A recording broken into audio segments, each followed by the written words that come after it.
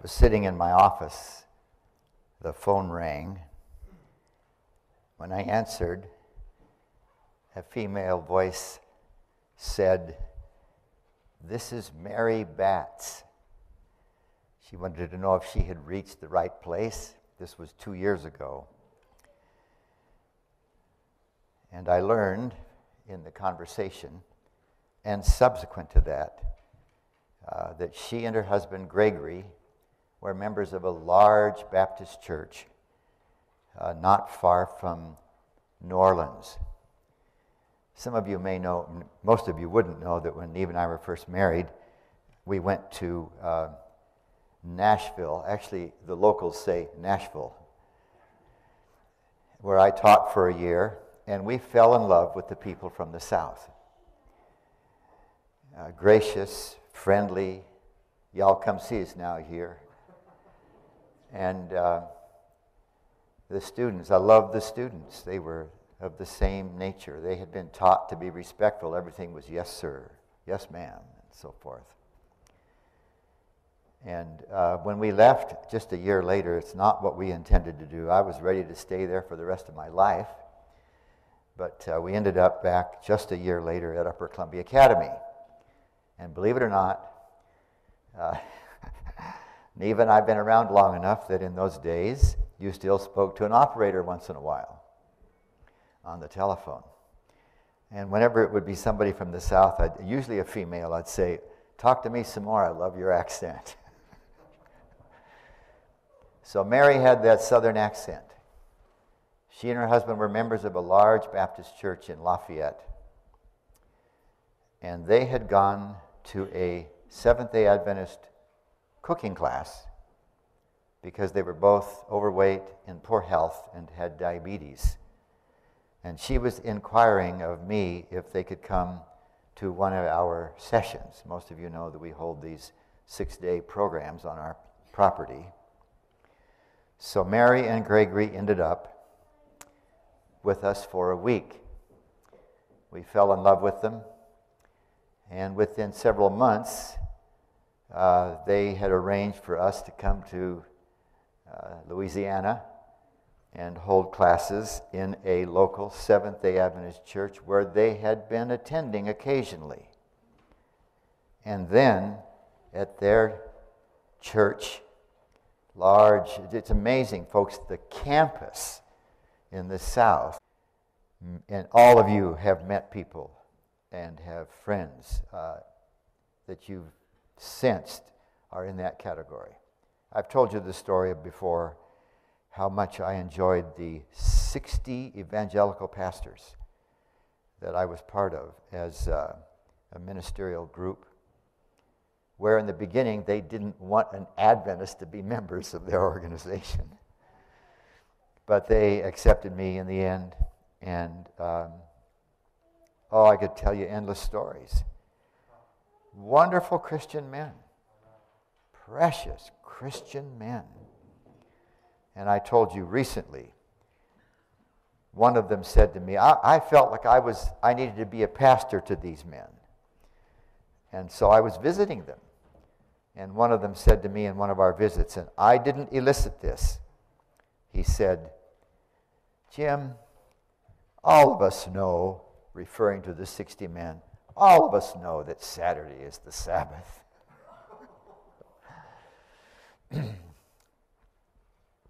I pray for those men almost every day. And I think, I tell the Lord, I would be so pleased, I would just be thrilled if every one of those men, even the fellow that attacked me so much when I first asked to be a member of the group, it's an interesting story. He's the one that said, "I know you Adventists, I've read both of your books." I didn't say a word, friends. Before he died, I was with him in the hospital and prayed together. But while Mary and Gregory were with us, we had precious worships every morning, prayed together, walked together, talked together, ate together for a week. And my heart was stirred. It's a battle for them. Whenever someone becomes interested, folks, in the truth, the enemy has a battle for them.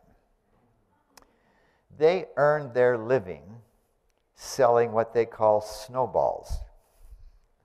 You and I would call it a snow cone, perhaps. They have about 100 different flavors or toppings, and they do very, very well. We have stood inside that trailer. They now have 2 of them. As the cars line up, they kind of live out of town a bit. And the cars line up out there on the road waiting for their turn to come get their snowball. The problem is their biggest day is, guess what? Sabbath. We talked about it with them. She said, we've thought a lot about that. The Lord knows. You never know, folks. It may be that for the time being, their presence in that church may be important. And as I say, she's planning to have us back there along with the pastor fairly soon. We don't know just when at this point in time. But it led my mind during the week with us to the story from John chapter 4, which you and I have studied together, I don't know, it must be 10 years ago from this pulpit. And it's a very familiar story. But I want to look at it again this morning with this emphasis. I want to picture myself, and you might want to do the same, as one of the disciples. And I want you to process with me Jesus' work, his method, his effort at trying to help these well-meaning,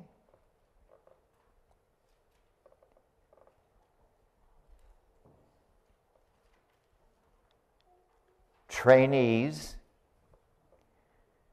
who, every one of them except for John, gave their lives in an effort to spread the gospel.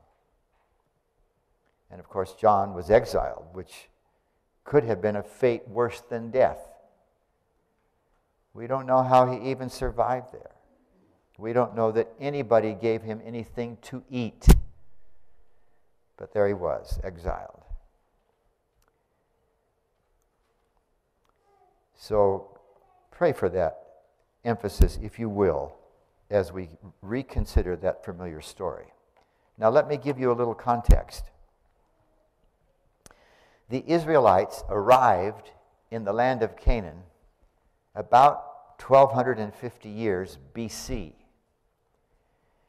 After 40 years of wandering in the wilderness, and though they paused briefly on the east side of Jordan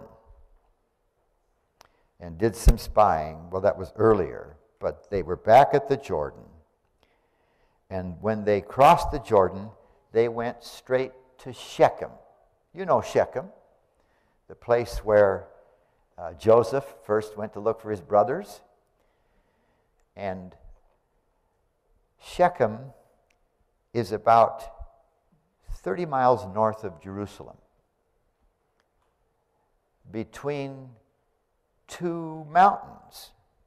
You know, probably, you're familiar with this story. Mount Ebal on the north and Mount Gerizim on the south, of a little plain in the middle of which was Shechem. Mountains are about just under 3,000 feet above the ground, one of them a little lower than the other. And in Deuteronomy 28, God commands the people to go to these 2 mountains. He specified 6 tribes that would be on Ebal, all the people, and 6 tribes that would be on Gerizim to the south.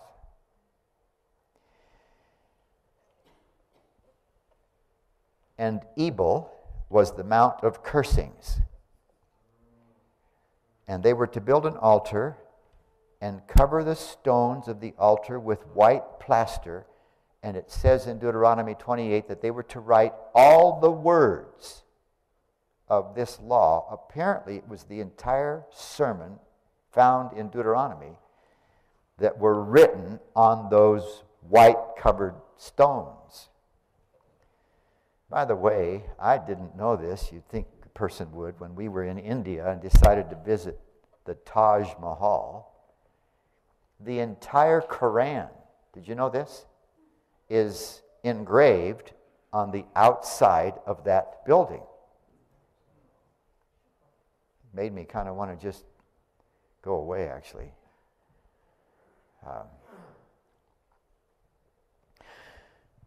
Now, the Bible in Deuteronomy 28 doesn't say that they did the same thing on Gerizim, but it's implied that they were also to build an altar and write all the words of this law.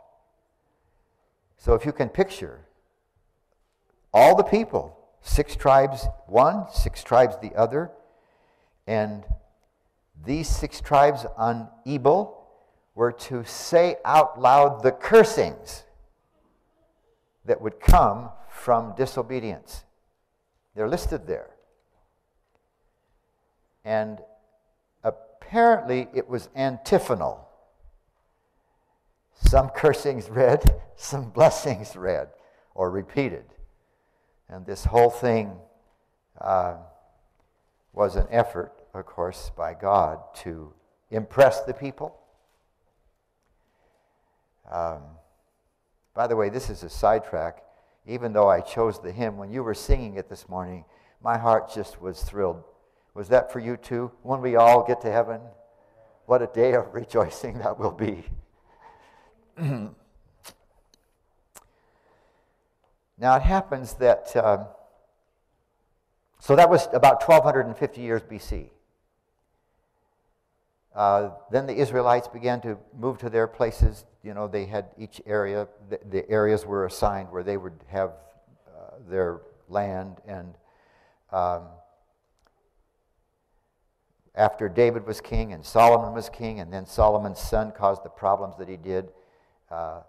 You all, I think, know this. There may be a visitor or two that's not familiar with the fact that 10 of the tribes rebelled under this explanation from the new king, Jeroboam, that there would be much more taxes and much harder governance. And so these 10 tribes, all except Judah and Benjamin, moved north,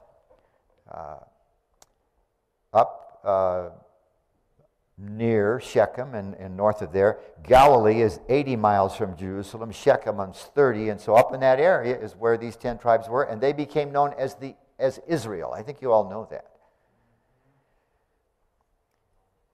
And they apostatized very quickly, as you probably know. And only about 500 years later, God allowed the Assyrians to completely destroy, if you will, the Israelite people, and also the city of Shechem, where many Israelites lived. Interestingly enough, the tribes of Ephraim and Manasseh somehow largely were spared from that. And the descendants of Ephraim and Manasseh intermarried and became the Samaritans, who ended up, by the time that Christ was here, in a little town not far from where the ruins of Shechem were. Jacob had purchased a little piece of land just west of that. By the way, this whole area right now is in the West Bank, which Israel has, you know, taken over, but it really was part of Palestine. And Jacob had purchased this little piece of land and dug a well. I don't know how many of you have ever been involved in a dug well. The one at our property is 20 feet deep, and that's pretty deep. Jacob's well was 130, almost 130 feet deep, a dug well. And is there to this day. actually a city by the name of Nablus sort of surrounds Jacob's well. It did not exist in the time of Christ. The city of Samaria, which was a little further east and closer to where Shechem had been, and the well was outside of that city. We don't know how far, maybe something like a half a mile or so. But there was Jacob's well. By the way, the Samaritan people, about 150 years before Christ, BC, built a temple on Mount Gerizim, the Mount of Blessings. And about 100 years BC, a Jewish priest led a small army and destroyed that temple.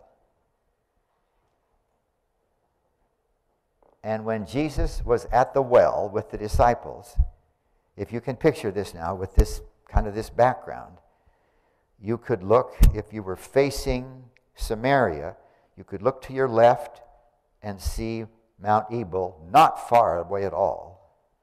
Or look to your right to the south and see Mount Gerizim. Now, if you care to open your Bible, I would like you to do this to John chapter 4.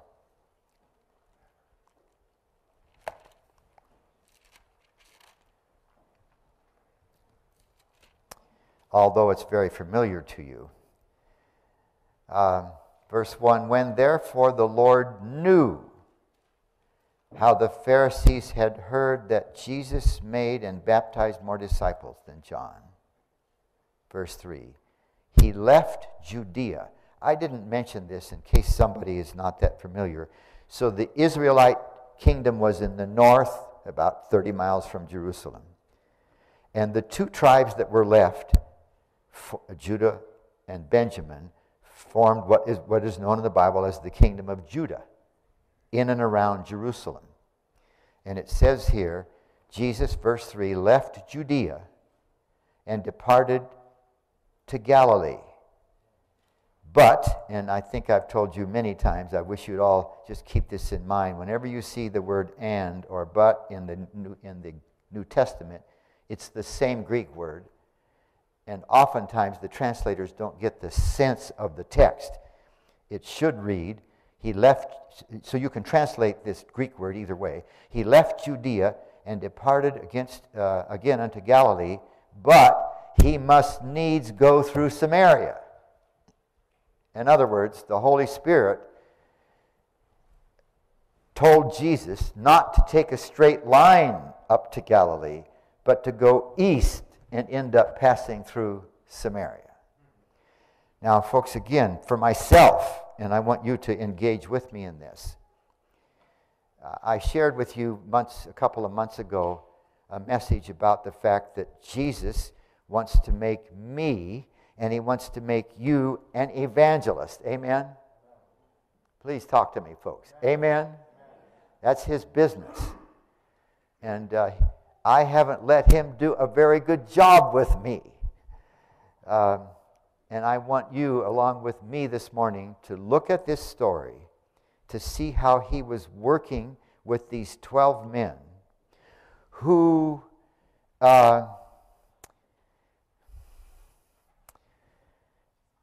really, folks, didn't get it.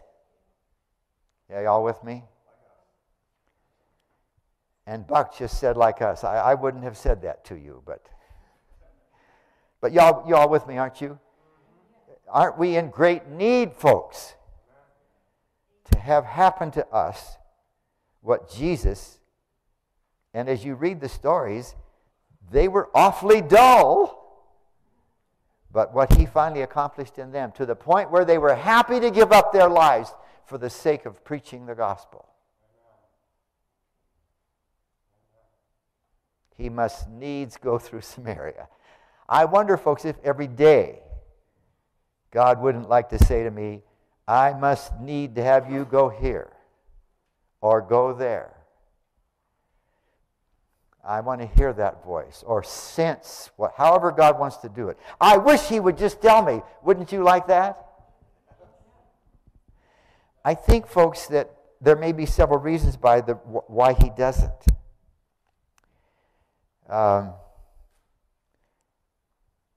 It's interesting that Jesus said, you know this.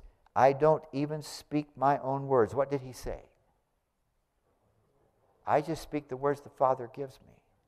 I don't think Jesus heard those out loud. I think he heard those, we say, in his heart. Maybe they came to him from the Scriptures in a certain sense. But one of the things the Lord wants from me and from you, I know you'd agree with this, he wants me to learn how to speak words in season. Isaiah 50, verse 4. If you read that again, you'll see that it's Jesus' prayer in Isaiah 50, where David wrote, "The Lord has given me the tongue of the learned, that I might know how to speak words in season to him that is weary." Folks, the people around us are weary, amen? They may not know it. They're weary. And Jesus, in his incredible patience, is trying to help. I shouldn't say trying. Is helping these men. He's not trying, folks, because was Jesus successful with at least the 11? Yes, he was. And of course, the 12th joined them, so we can speak of the 12 in that sense. Verse 5. He comes to a city of Samaria called Sychar, near the parcel that Jacob gave to his son. Jacob's well was there, verse 6. Jesus was tired. Do you know, folks, I can hardly imagine they had walked the 30 miles, but that's how far it is from Jerusalem to this well. You can ask Google, and Google knows how far it is from Jerusalem to Jacob's well. But at least 20 miles. So he was tired. He was weary. He was a human being. Now I want you to notice something. Jesus sends the 12 disciples on an errand. The Bible doesn't say this. I think I understand why. Had they been there, Jesus could not have reached the woman. Because one or two men could have gone and obtained the items for their food. But he sent the 12. Sometimes, friends, Jesus sends you and me on a side trip because we're not ready to hear him. We're not ready to receive what he would like to give us. It's interesting to me that the Holy Spirit didn't say to Jesus somehow, now, you know, the disciples are going to mess up this situation I'm going to bring to you. But if you will say this and this and this and this to them, they won't mess it up. Are you following what I'm trying to describe? The Holy Spirit knew, listen to this, friends, and I'm applying this to me. I want you each to do that if you're open to it this morning. The disciples weren't even ready to hear that. Are you with me? If Jesus would have tried to explain to them. We do this in classes where, you know, we tell the people every Sabbath afternoon we're going to have a class on how to have Bible studies and how to reach people. And we try to explain to people the kinds of things that they should say or shouldn't say and all of this work that we have with people. But sometimes, even if we were told, we don't quite get it. Does that make sense? So Jesus wasn't led to do that. He just said, go get the food. In the meantime, of course, the woman arrives. And by the way, you may remember me having referred to this. I don't know. Would you agree with me that that woman was ready for harvest? Ready to be harvested? And is it true that these 12 men were in school, as it were, to become gospel presenters. And of course you all know the story. We'll come to it in a minute. But Jesus knew exactly what to say to that woman to lead her to a path where she opened her heart to him. Could the Holy Spirit have given the disciples words to speak to do that? Please say yes. So they walked right past this woman? I wonder, folks, how many times every day I walk right past somebody that God would like me to speak to and I'm not listening. I don't want that. I want to learn to speak when he wants me to speak. I know you do too, amen. They walked right past this woman. It's amazing to me to think about this and how many times I know I must walk right past somebody. And the angels longing for me to stop and speak a word in season. But now she arrives at the well. And she instantly recognizes Jesus as a Jew from his dress, probably from his beard, and avoids eye contact. Very interesting. You see the artist paintings of Jesus sitting there, and she walks up and doesn't even look at him. And then there's this, I don't want to call it a technique, there's this opportunity that you and I have. One of the things that we can do to make contact with people is to ask a favor. You ever thought of that? Could you help me for a second?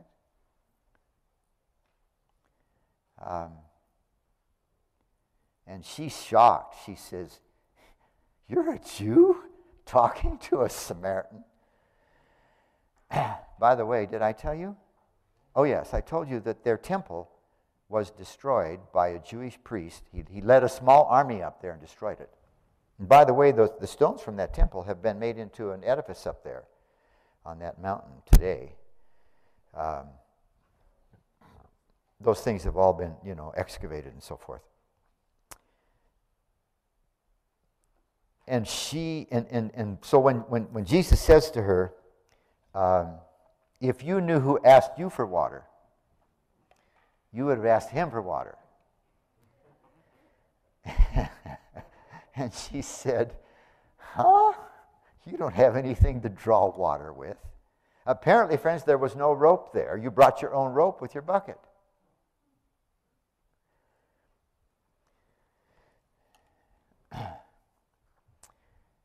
And then I love his answer. Look at it with me.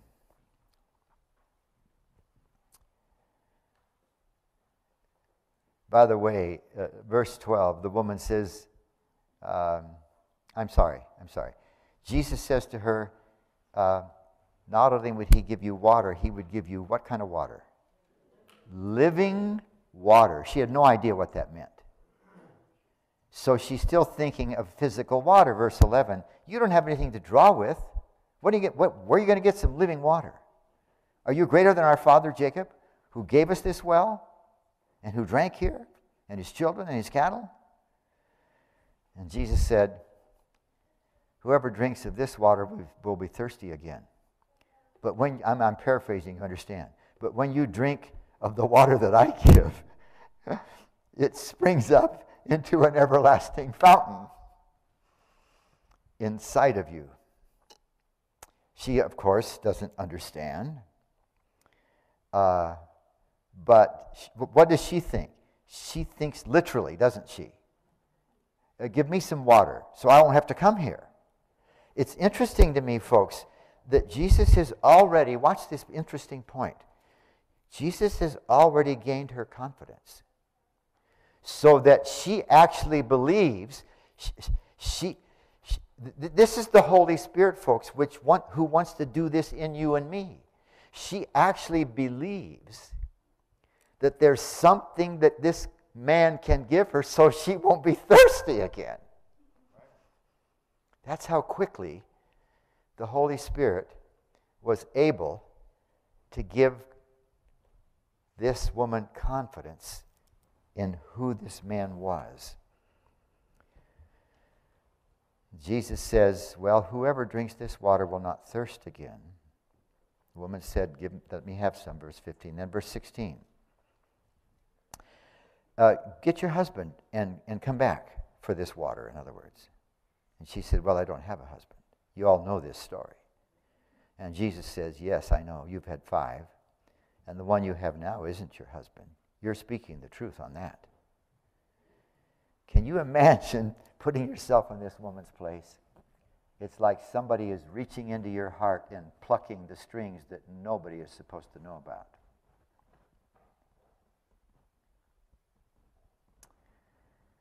She says, sir, I perceive that thou art a prophet. Now notice how she tries to avoid. And you and I meet this. You say something to somebody where you're trying to open a door to talk about spiritual things, and they are not interested, and so they maybe try to sidetrack. Notice what she does. Of course, she's embarrassed. She says, our fathers worshipped in this mountain. What's she referring to? Gerizim. Right there to the south, where you could still see the ruins of the temple. Our fathers worshipped in this mountain, and you say that in Jerusalem is the place where men should worship. You understand the idea here?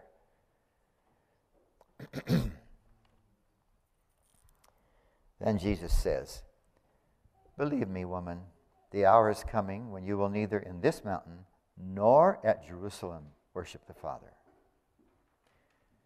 You worship you know not what. In other words, folks, this is the situation for most people that we meet, even Christians. I say this kindly.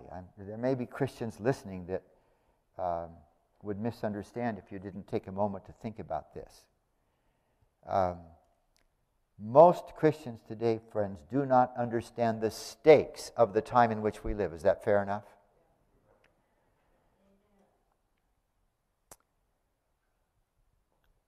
And Jesus is saying kindly, and somehow God will help you and me say kindly to people, what you worship is a misunderstanding. Verse 23, but the hour is coming and is actually here when true worshipers will worship the Father in spirit. There's a whole sermon, folks, in that, to worship. What does it mean to worship in spirit?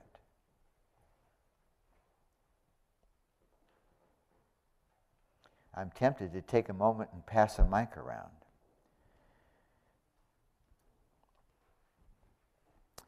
What are the facets that constitute worship in spirit?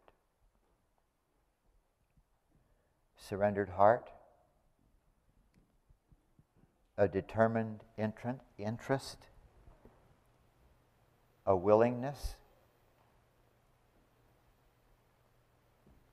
to hear, a willingness to go, a willingness to do.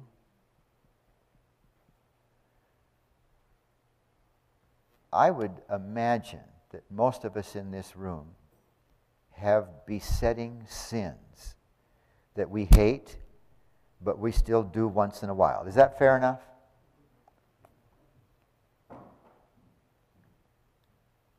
I think I have found in myself that I see that I don't want that, but there's still a little tug there. Would that make any sense to you? I don't see too many heads nodding. I think worshiping in spirit is being willing to finally just cut that thing completely off, period.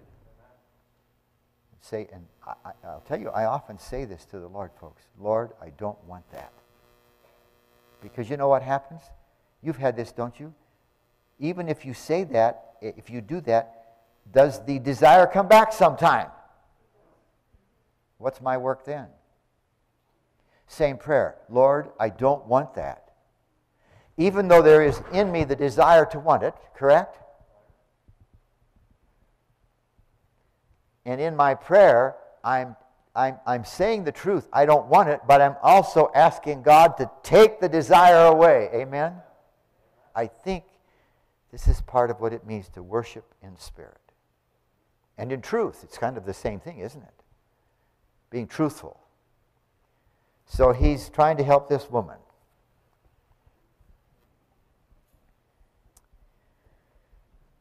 Verse 24, in spirit and in truth.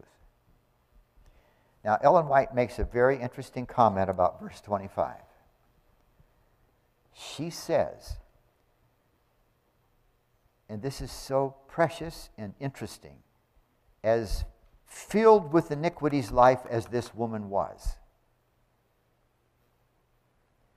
She was a student. You read it. You look in Desire of Ages.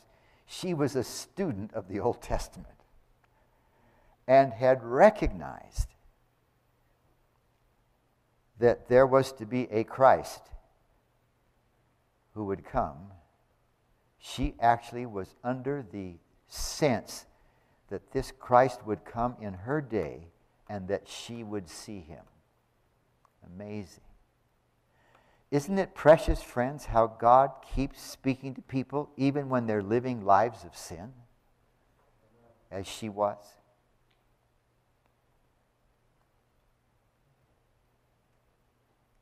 Verse 25, I know that the Messiah is coming. And his name is what? Are you reading there with me? What's his name? Christ. And when he is come, he will tell us everything. Now this is amazing, folks. I don't think you'll find this anywhere else in the stories. Jesus says to her, I'm he. Isn't that amazing? I'll tell you, folks, when you and I see people, maybe even people in our own church that are really having problems with sin. You know this. We need to be so gracious and so forgiving without even being asked. That woman was in a mess, but in her heart, she knew that Christ was coming, and she actually thought she would see him. It's amazing. And so Jesus could say, this is amazing, folks. He says, I'm the one. Did she believe it? Yes, she did. Again, I want you to be thinking along the lines. What about you and me? And Jesus' effort to help the disciples. You know, folks, this is so amazing. It took years for the disciples. This is amazing. It only took a few minutes for this woman. So maybe we need to be more quickly to become minute men, like she was. Verse 27. Upon this came the disciples, and I'm paraphrasing, they couldn't believe that he was talking with this woman.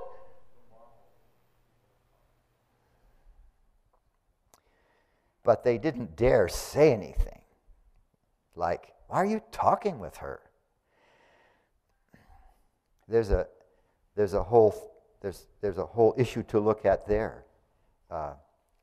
We think that the Jewish people had these strong inclinations to marginalize people because they weren't Jews or for whatever reason.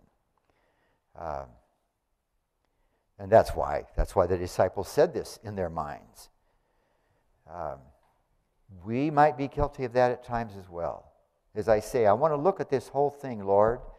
What parts of this will help me, will make it more possible for you to help me to be effective in the work every one of us in this room longs to do.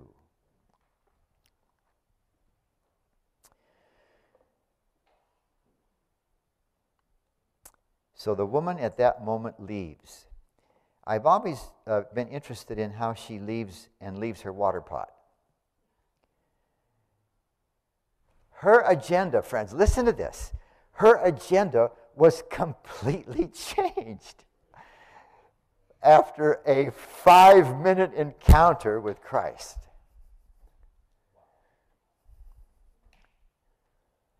She left her water pot. Now, I'm going to stop for a minute as she's going to the city and look with you for a moment at the disciples. In the meanwhile, verse 31, the disciples said, Master, here's the food. And notice this amazing verse, friends. He said to them, I have food to eat that you do not know of. So the disciples said, did somebody else bring him something?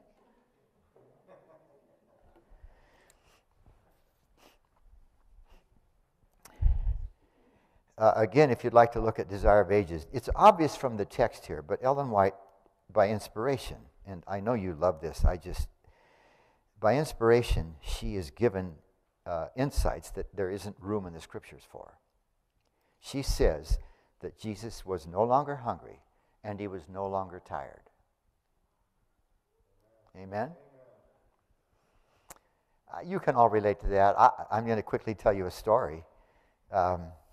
When I was working in the Nevada-Utah conference with the pastors, there was a pastor that was getting into trouble in his church in Salt Lake because he kept pushing in the liberal world, especially with music. And so I went to meet with the board on Friday evening.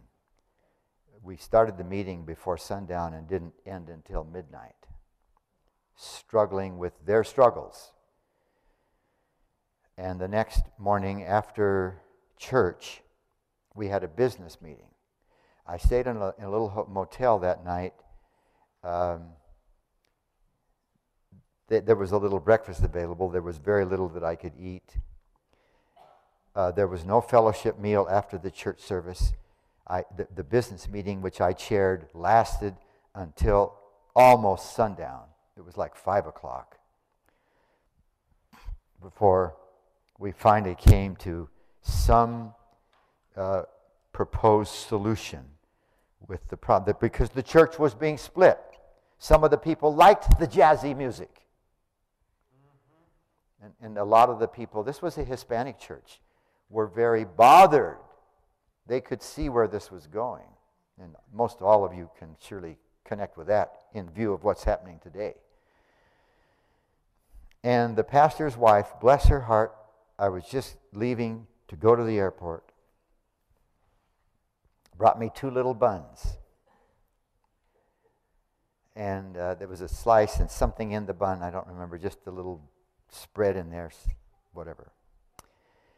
And I got on a plane, ended up in Las Vegas, where you can't get to Reno from Salt Lake unless you go through Las Vegas. And it's about, by that time it's late, 10 o'clock. Most of the passengers were gone. There was only 3 or 4 people sitting in the waiting area for that particular gate. And there was a food place over there. And I was really, really hungry. And I hadn't had any supper when I got to Salt Lake. And then I did have that little bit of a breakfast and then those 2 buns.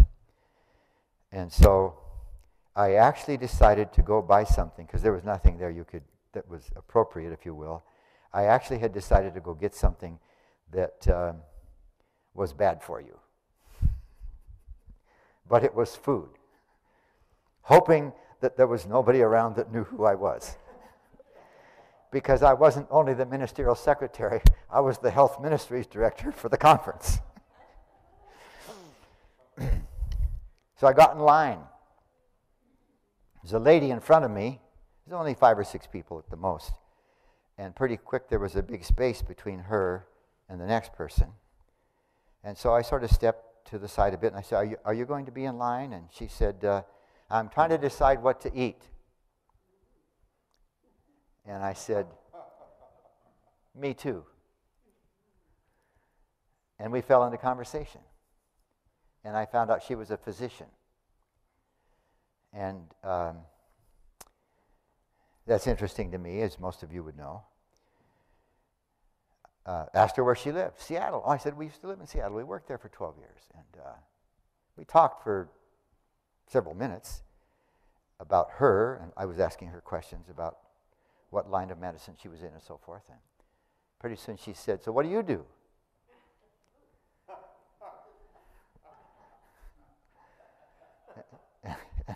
I could have honestly given several answers, but because of what she was, I said, well, I travel the country and overseas lecturing on how people can get over diabetes.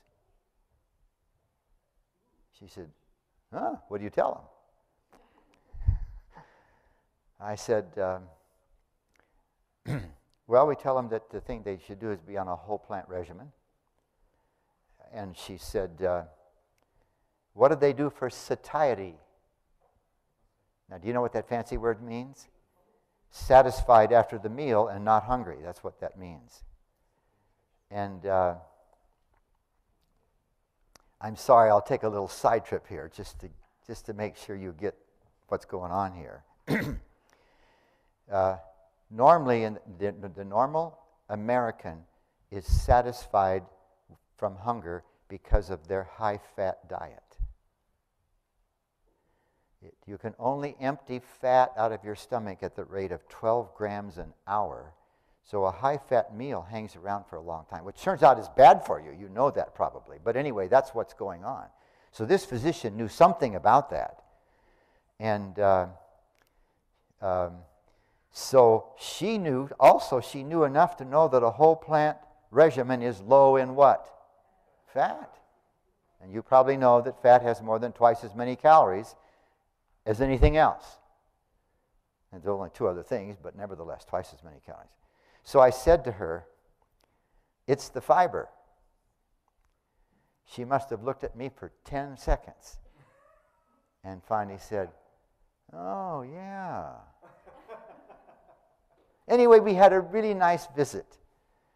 And you know what, folks? I was no longer hungry. I'm serious. I'm not being cute. I was not hungry. And I turned my back on that food court and walked over here where just 2 or 3 people were waiting for the flight that I was going to be on. And in my mind, I'm saying to the Lord, is there somebody here, Lord? I need to do that more, folks. I want you to do that too with me all the time. Constantly saying, Lord, is there anybody here? And my eyes just fell on actually her back. There was a young woman sitting there and a couple of other people. I don't remember now who they were. I was just impressed. Of course, I wouldn't sit by her, but I went over and sat maybe 8 seats away from her. And as I sat down, she looked up. And I was kind of watching to see if there would be some response. And so I said to her, so is Reno home for you? That's where the flight was going. And she said, yes. And we fell into conversation. And it turns out her husband was a pastor. Do you think this is an accident? And we had the nicest conversation. I was telling her how thankful I was that her husband had that work. And I finally asked her, could you give me your phone number or something? I want to come hear your husband preach. So we had a wonderful conversation. And folks, you know this feeling. How can I describe it? I just felt like I was walking on air. Amen? And now I'm getting on the airplane. There's only about 5 people on the plane. And you know, on Southwest, you sit wherever you want. This is crazy what I did. It's just insane. I'm walking around the corner, and there's the aisle, and I'm saying, Lord, is there someone here?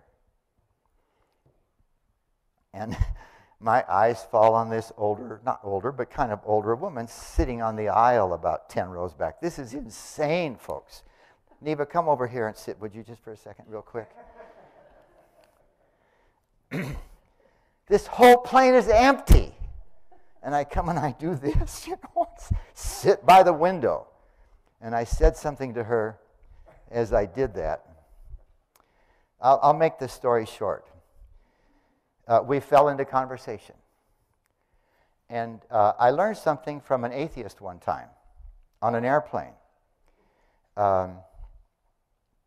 Neve and I were traveling somewhere overseas, and we overheard this man, and I learned he was an atheist later, say something like, if you want to start a conversation with somebody you're sitting near, you need to start it sooner rather than later. So as soon as you sit down, you say something, or as soon as you possibly can. And so I said something to her, apologizing. But Lord, folks, it turns out this woman was an assemblyman. Now, in the state of Nevada, the house that's called the assembly, they still call even the men and the women, they're all assemblymen. And and it turns out this woman had diabetes. So we have this conversation that lasted an hour from the time that we got on the plane, and in that time I got to know something about her husband. When we got off the plane, I met him. I got her phone number, and anyway, folks, I wasn't tired or hungry at all. Are y'all with me? That's Jesus. He said to the disciples, I have food. Listen now, this is not cute, folks. He says, I have food you don't know about. Are you with me, friends? We need to learn about this food. Amen. I want to learn more about it.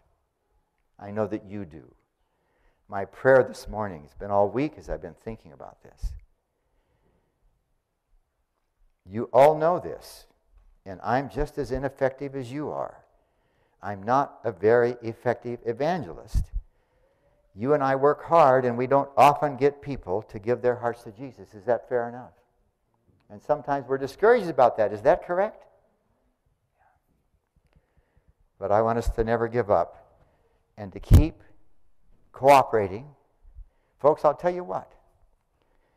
If there is some large or tiny sin in my life or yours, you know this.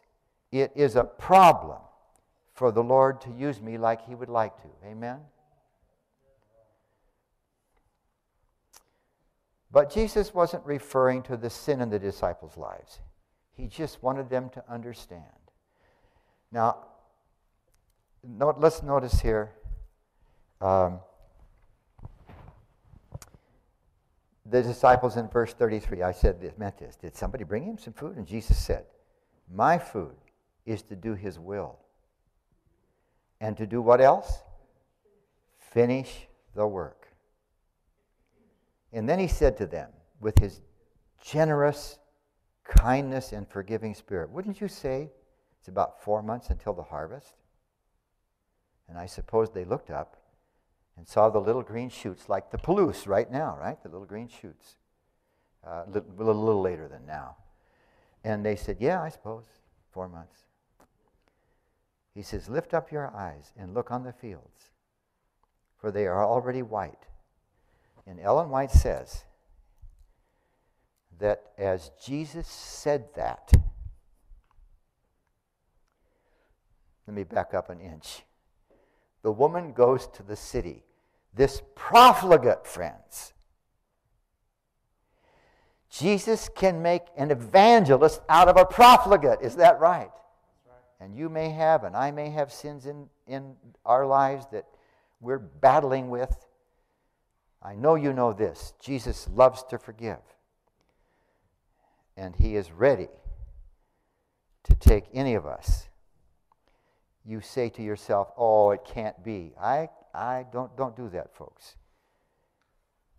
Let us accept the fact that Jesus wants to use us powerfully to touch other people's lives.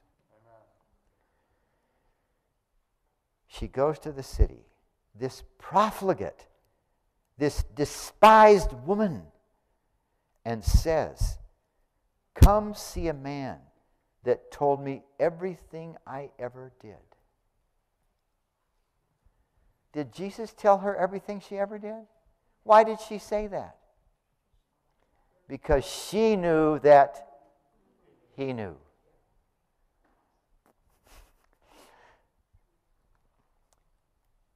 And the Bible says this, and Ellen White talks about this. And she says, actually she uses the word Messiah and Christ. She says, is not this the Christ? Is not this the Messiah? And because God was able to speak through this woman, those people believed her. Is that correct? And the Bible says the whole city came out. And here's what Ellen White talks about. She says, as Jesus said this, the people were leaving the city. They weren't coming on the pathway. They were leaving the city, and their white tunics, as they poured out of the town, turned the little green grass to what? White, already to harvest. And they begged him to come and talk to them, and he stayed there for several days. What a story. What a story for you and me. Lord, help me. Help me to learn from the situation of the poor disciples and how gracious Jesus. I am so thankful, folks, that Jesus is gracious with me. And as you know, he is gracious with all of us, happy to forgive us, longs to give us victory, and longs to use us as he did this woman. Let's pray. Father, I think I speak for every one of us. We want to be your workers. We want to be filled with your presence. We want to have some of this food, Lord, that the disciples didn't know about. So bless us. Bless this congregation. Lord, this congregation is poised to make some advancements that we have longed for. You have arranged circumstances in the world, in this country, where people are hungering for something they know not of. And you've brought us a pastor who clearly has been blessed as a young man with insights far beyond his age. He has promised us that every time he's here, he's going to call us